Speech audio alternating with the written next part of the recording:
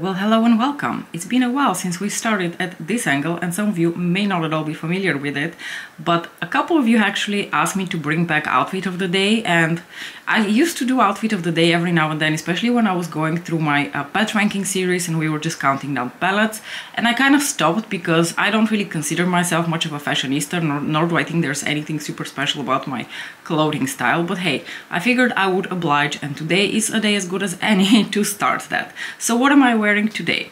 So for starters, I am going to be wearing these beige pants with like a very wide cut here, which are called the dad pants, as in daddy pants, dad pants from Bershka. And trust me, I'm as shocked as you are that I have clothing from Bershka. The last few times I've been at Bershka, I just swiftly left because the average age of the customers there was about 15 and I didn't really fit in. But these are gorgeous. They have like a they go very well around the waist. They're actually made of like a really good quality fabric for Bershka standards. Then I'm going to put on this very bright happy yellow shirt because I'm trying to conjure the sun and the summer back into the Netherlands unsuccessfully so far. This is a bit of a plain t-shirt that I wouldn't usually wear for work. I would usually wear a t-shirt like this at home, but today I'm going to spruce it up with this white blazer from Mango, and I think that's really going to bring it home. And of course we have an extensive array of beautiful Ana Luisa jewelry that I'm going to choose from. Now, the only thing that I haven't really chosen still are the earrings. I've already decided on the rings. I'm going to do these 3 rings. I really love all 3 of them. They're like just really cool, interesting shapes. Anyway, but earrings, we have to choose earrings. So I love these, and I think they would look beautiful with yellow. Like the combination of like white, yellow, beige and blue would look absolutely stunning. However, we are duping Sunlit Seduction today, and that's going to be a lot of like rosy tones, so I'm actually thinking I'm not going to do these because they just will not fit the rest of the colors that are going to go on my face, unfortunately. I will leave this combination of clothes and these earrings to another day. So what are our other choices? Now, these are such a cool shape. Can you see? They just kind of like go through your ear. I think they are going to make a perfect like accent earring on my second piercing, and I actually think I'm going to just wear these today because they're so cute. They make a little bit of noise when you wear them. Yes, I know, I'm such a child. And I really like them actually. I have been surprised at how elegant they look, even though I kind of associate them with like childish style. I don't know for what reason they remind me of childish earrings, but I've actually really been loving them. I'll show you in a little bit because I think I'm going to use these and then use one of these as my accent earring. And of course, my beloved ear cuff that you see in pretty much every video. And you can tell I haven't done outfit of the day in so long that I had already forgotten that I usually show you also my scent of the day and my watch of the day, because as you can see, I really like to match the color of the wristbands to whatever clothing I have. I don't have all the colors out there, but I happen to have a very fun yellow, so I think that's going to fit perfectly with my shirt. And for scent of the day, we are doing Bitter Peach from Tom Ford because I want to smell like summer. So here you have the outfit. I kind of remember why I stopped doing outfit of the day, because I have a pretty terrible setup for, you know, showing outfits here, but here are the pants. I really love them. They're like so comfy. The only thing I need to be careful with is like high-waisted pants tend to give me horrible stomach aches sometimes. But I love how the t-shirt goes with the blazer. The blazer was actually a present, well, not a present. A friend of mine wasn't going to use it anymore and she gave it to me. Let me show you also the earrings up close and personal. So here are the earrings that I chose to wear today. I think they're really cute yet really elegant. And what's really cool about them is that if you wanted to make them like very basic, you could just remove the little ring and just have like a straight up, you know, metal hoop. So if you wanted to go for something classic, elegant, everyone will take you seriously, you can definitely just wear the little hoop. Or if you wanted to make them a little more playful, you can add back the little ring and it will make a little noise when you walk around. I love that. And like I said, here is the other earring, the one that doesn't really have any sort of closure, it just like kind of goes through your ear. And I like to wear that one as an accent in my second piercing. Anyway, Today's pet pairing video is going to be a special edition one because we're going to dupe, not dupe the vibes, straight up try to dupe the new Sunlit Seduction palette from McGrath Labs.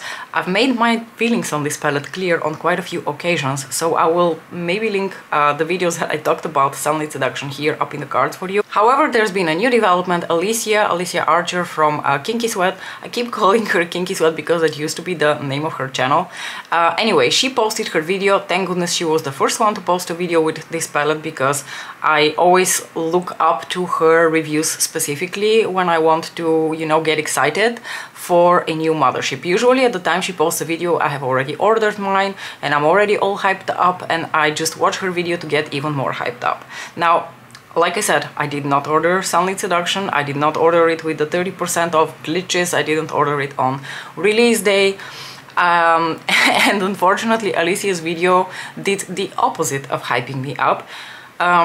I found the palette for the first time ever more underwhelming in real life than in the promo photos. Usually when I see the promo photos, I'm like, this looks pretty, but you know, I know that when I hold it in my hands in real life, it's going to be spectacular. And usually when Alicia shows the palette, I already get super hyped up. Not this time. For starters, in the promo photos, it seemed like a couple of the mattes in this palette would be browns. Don't be fooled. There are no browns. There is another vermilion, you know, maroony, purpley kind of color, and two pinks. And the rest of the shades are also shades that I could easily dupe with other palettes, which is usually not a problem for me. Like, the fact that I can dupe or have similar shades in my collection has never bothered me before with the mothership, because I think it's also nice to have the color story together as one and not have to dig into 50 palettes to recreate the mothership. But what I find more interesting is that for someone who goes into such extreme detail into, you know, makeup, she completely omitted the fact that the special shades are no longer baked. I wouldn't imagine that she doesn't notice or she doesn't care because she's so nerdy about makeup. I don't know if it's because deep down she doesn't want to say it because it will make the brand look even worse. I have no idea, but for some reason, and to my disappointment, she just straight up doesn't tell people that these shades are not the same as in other palettes. So there's a huge difference in the formula and people should be warned about that. The four special shades, she did not seem impressed at all. She didn't think that they were like the usual topper quality that Pat McGrath's, you know, special 4-shade corner has. And they seemed more like duochrome metallics, like glorified duochrome metallics. They didn't really even seem to have the same capabilities as the topper shades in Sunlit Seduction, which were also not baked. But at least to some extent they could serve the same purpose as the baked shades. Now we're going to go shade by shade, and I'm going to open here for myself Alicia's video, and we're going to go shade by shade, and I will try to dupe each individual shade with the closest thing I have from my collection, and then we're going to do a little look centered around the theme of Sunlit Seduction. So Alicia started with the classic Skin Show shade, and she said that the Skin Show shade is kind of like a champagne with a little bit of like a coral flip to it. So I immediately thought of Utopian Dream, so we're going to use the Skin Show shade from Utopian Dream to dupe the shade from Sunlit Seduction. I don't know that this is the exact same duochrome, but honestly with the Skin Show shades, if you got one, you kind of have most of them. There are subtle differences, don't get me wrong, and I'm very nerdy about the subtle differences, but I feel like you don't have to have the exact same shade of the Skin Show as in the new palette. So here you have the Skin Show shade from Utopian Dream, which in my opinion has a little bit of like that peachy flip to it. Next up, we've got the deep matte shade, which is like a deep plummy shade. When she was applying that shade, it actually revealed to have quite some like deeper browny, almost red tones, and I immediately thought of one of my favorite matte shades from Pat McGrath Labs, which is this one here from the Voyeuristic Vixen Quad. I think this has a similar vibe, maybe it's a little bit more red brick leaning rather than purple maroon leaning, but I think it will do. And honestly, if you wanted to have a slightly more maroon version of this shade, just take your Sunlit Seduction palette. This is less deep than the shade that is present in Sunlit Seduction, but I think if you really wanted to just have the option for something that is a bit more, you know, maroonish, then you can take this one. So you've got two options when it comes to the deeper matte shade, depending on which side of the colors you really want to lean into. Okay, then we have a rose matte shade, and I think this one is actually prettier than the one in the new palette. I think the one in the new palette is even more pink than I was hoping for it to be. So why am I grabbing this palette? However, there is a really beautiful pink shade in Utopian Dream, which I actually really like because it is a bit more neutral, a bit more muted, and I think it will basically serve a very similar purpose to what this new pink shade will do, but just be slightly less offensively pink. And don't worry, I got options for you. If you wanted to go for a matte that truly is more purple, sorry, pink, then you could take the matte from the Eternal Eden quad, which is also like a warmer leaning pink, but it is indeed much more pink than the one from Utopian Dream. The one from Utopian Dream is gorgeous because it has these beautiful like muted mauve tones to it. The next shade is a copper metallic, and I immediately thought that it reminded me a lot of the new shade that is present in Passion Fluor. Honestly, when it comes to bronze coppery metallics, there are plenty of options from Pat McGrath's range, but this is the one that upon seeing the swatch I immediately thought of. So there you have it. It is a coppery orangey shade with a little bit of a pink sparkle to it. And if you wanted to lean in more into the orange but with a little bit of a pink duochrome to it, you could also still go into your Utopian Dream palette and take this shade, which is really gorgeous, but I think it is a little bit more pink than it really is an orangey copper. That's why I think the one from Passion Fluor is more similar to the one in Sunlit. But if you wanted to lean in more on like the pink sparkle, then this one is gorgeous. It's more dimensional than this one. Next, she mentions a shade that she gets really excited about, which is like a rosy, bronzy, browny kind of shade. And I immediately thought of my favorite shade from the Nude Allure Quint, which is this one over here, which is really gorgeous. And it is in the beautiful formula that comes in the Quints. Honestly, I think they look very similar to each other. And this shade is just glorious. So this also is like a bronzy shade, but it has rosiness to it. So based off of the swatch and the description that Alicia is giving, I am pretty sure this shade will be similar to the one in Sunlit. Next we have the Soft Warm Terracotta Matte, and I immediately thought, well, we've already got one. It's like right here in Molded Seduction. This is a warm rosy terracotta matte, if I've ever seen one. So there you have it. I think the mattes were quite easy to dupe, and that's not surprising because that's one of the biggest issues I think with Pat McGrath's Mothership palettes the past 5 years or so. She just keeps giving us the same mattes, which is why it seems like all the palettes are the same, because you feel so limited by the mattes. So here you have pretty much the description of the new shade in Sunlit Seduction, but like you've already got it in Moonlit Seduction. Okay, then she starts with the corner of the special shades. And the first one she swatches is a Astral Pink Fetish, which immediately made us, I think all of us, think of the Astral shade that we got in Ritualistic Rose. And I think this shade already holds the advantage that it is in the beautiful, dimensional, yet lightweight baked formula. So instead of having like a super chunky, flaky shade that has a lot of base color to it and you can't use in such a versatile manner, you can just dip into your Ritualistic Rose quad and have this beautiful Astral shade in a better formula.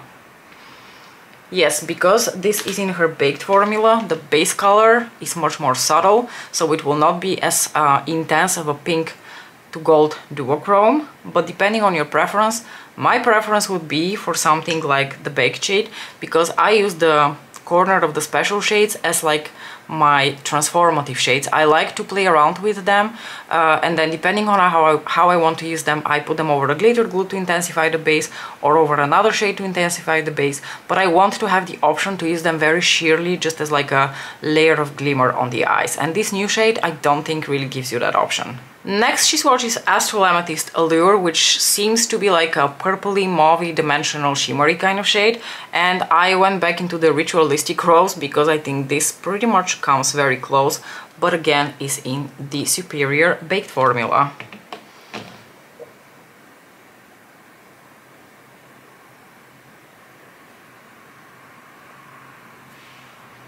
There you have it. The next shade, the Crimson shade, is the only one that I cannot like straight up dupe for you, but it is essentially a very intense red shade, which seems to lean a little bit more into the purple side from what I can see here. It's something with crimson in the name. So the shade that I'm going to show you will not be a straight up dupe, but I personally prefer it, and I will tell you why.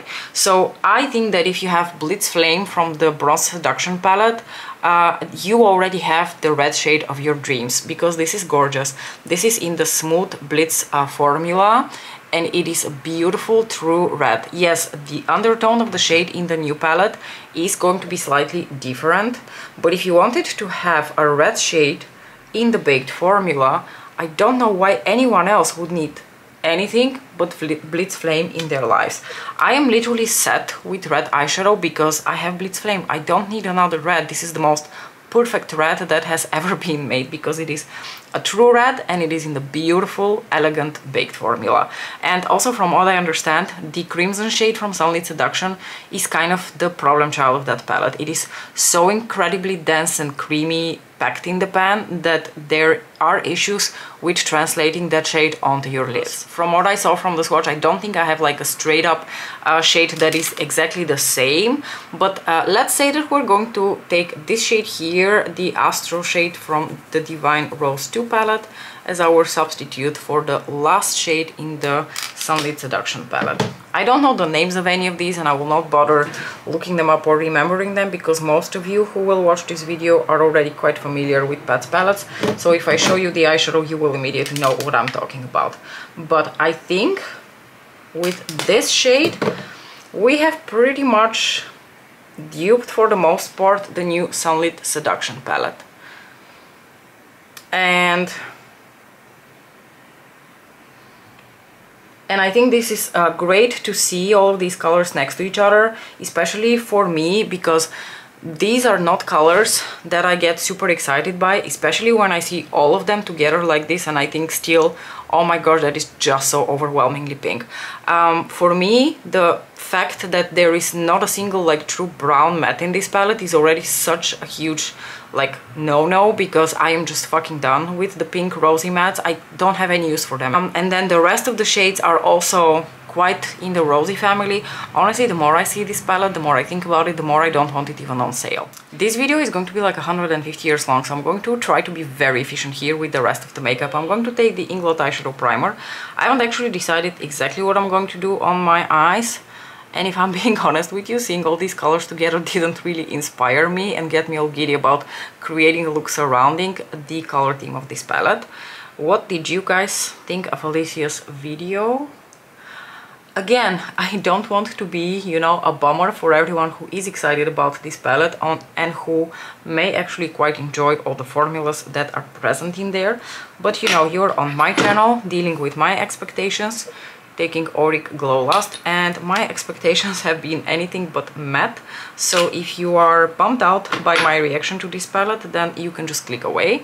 But if you are like me and you were even more disappointed by this palette after seeing Alicia's video, then let's collectively give each other a hug and play around with our older mothership so that we can get our kick. Taking the Dior Backstage foundation as usual. I'm taking it on my cute little Koyudo Fupa brush, which I haven't really used in a while. I'd kind of forgotten about it. It's a different size compared to a bunch of my other brushes, so it doesn't really stick out, and I often forget that I have it. But I really enjoy this brush for foundation because it really works it into the skin really nicely. And I always really enjoy how my foundation looks when I've used this brush. But it calls for a completely different kind of motion. It's not this motion, but it's more of like this swiping motion if you want to apply your foundation with it. I'm going to quickly set with the corresponding powder. Dior Skin Correcting one, and as usual for concealer.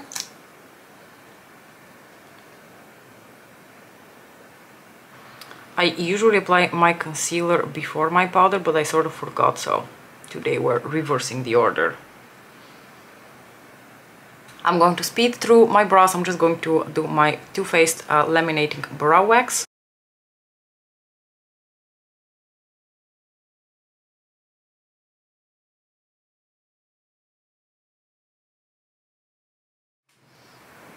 I'm going to take Desert Glow to bronze up the skin a little bit. I'm going through like a variety of different looks in my mind, and I'll be honest with you, I'm leaning a little bit into like a more orangey look than I'm leaning into a pink look. I just really don't feel like doing something that's too pink.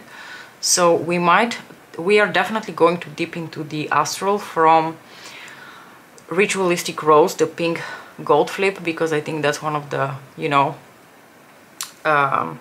most iconic shades from Pat's Blitz Astral Quads, and I think it would be a shame not to use it to dupe Sunlit Seduction, just so we are reminded how glorious that eyeshadow is. Overall, I feel pretty flipping uninspired by this color story. I am going to take my little wheel here from the Bridgerton collection, the what is this called? The Blushing Delight. And I'm going to take this pink shade here as my blush, to at least have something pink going on the skin. I think this formula is amazing. I really love this specific tone of pink because it is a bit of a warmer pink. One of you mentioned in one of my videos that you were having a really hard time picking up product from here and it was very sheer on you. I believe you might have a hard pan on your blush because I have to actually be extremely careful when I apply any of the blushes in here because they are so incredibly pigmented and I always end up with bozo cheeks. So I'm assuming you're having an issue with hard pan here. I do have an issue with the highlighter. For me, for example, the highlighter, I can barely get anything out of it. So I know what you're talking about because I think what's happening with me with this highlighter is what you're experiencing with the blush. I think the Divine Rose highlighter is the absolute perfect shade of highlighter to complement the Sunlit Seduction palette. Okay, I've zoomed you in a little bit and I have a bit of an idea what I want to do with the look. I'm going to take the matte shade from Voyeuristic Vixen to serve as my like crease and outer corner shade because this is a very versatile shade. You can really blend it out or you can really deepen up by packing on the color. Then I'm going to take my beautiful Nude Allure Quint and I want to use this shade, which to me is also one of the standouts in the new palette, this like bronzy, rosy, brownie shade on like the outer portion of my lid. And then on the inner portion of my lid, actually thinking of like an orangey coppery shade, we could easily also go for just the one that's present in Nude Allure. But because I think the shade in Sunlit looks more like the one from Passion Fleur, I'm going to take the shade from Passion Fleur on the inner portion of my lids.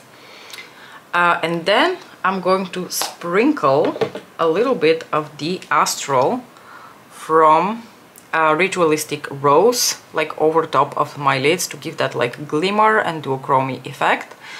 I'm going to start off with the deep shade, the deep matte shade in Voyeuristic Vixen, which, like I said, not a straight up dupe for the one in the new palette, but I like the tone of this one better. And when Alicia was applying it, it seemed like the new shade blended out and on the lid translates a little bit more like this shade than a true like maroon purple. At least from her video, that's the impression that I got.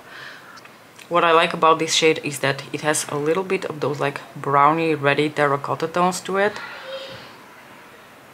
but it is still very muted. I really like this shade. I'm going to slightly deepen out the outer corners by just packing lightly this shade here in the outer corners and not blending it out too much. I'm going to take the Intensifies stick from Pat McGrath. Since we're doing Pat, let's also do the Intensifies stick, and I'm going to just take it like this on my finger and I'm going to apply it all over the like empty portion of my lid where I want all the metallic shades to go. Pat has of course also released a new eye primer, and I am intrigued by the primer. I think if I pan my Inglot one, I might pick up eventually the eye primer from Pat to try, but it's not something that I'm in a rush to try ASAP. Okay, then I'm going to take a little flat shader brush. First I'm going to go into Nude Allure and take this beautiful bronzy rosy brown shade to apply on the outer portions of my lids. This shade truly is phenomenal. And yesterday I watched a video from Claudia where she pointed out that these shades also do not have metal pans. Can you see that? I never realized that, at least visibly, these eyeshadows seem to be pressed into a pan here, but not really into a metal pan, which is interesting. That makes these queens even more alluring to me. Now I'm going to take the Passion Fleur Quad and I'm going to go into this orangey coppery shade, and I'm going to apply that on the inner half of the lid, right here.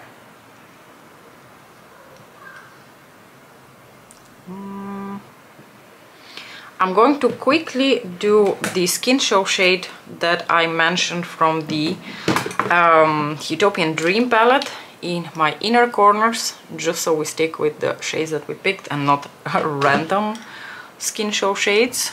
So I'm going to apply this one here in the inner corners. And last but not least, or at least for my upper lid, like I said, I'm going to go into the beautiful ritualistic rose quad, and I'm going to take this Astral shade, which is called Astral Rose Orchid, and I'm going to press Astral Rose Orchid basically a little bit over top of everything that's going on my lids, because I want that intense sparkly and duochrominess, so that we get a very similar vibe from this look and feel satisfied that we have successfully duped Sunlit Seduction. I actually really like how this looks together with the topper over top of that. Gorgeous. Well, looking at the matte shade from Passion Fleur, actually I think this deep matte might also serve as a dupe for one of the mattes in the new palette. Yeah, really, you open any Pat McGrath palette from the last 5 years and you will definitely have a deep, plummy purple. Any of the Bridgerton palettes, really, a lot of things. Okay, for my lower lash line, I'm just going to take this shade that I used from the Boris Vixen quad, the matte shade, and run that here on my lower lashes, and that will pretty much complete this Sunlit Seduction inspired / duping situation kind of look.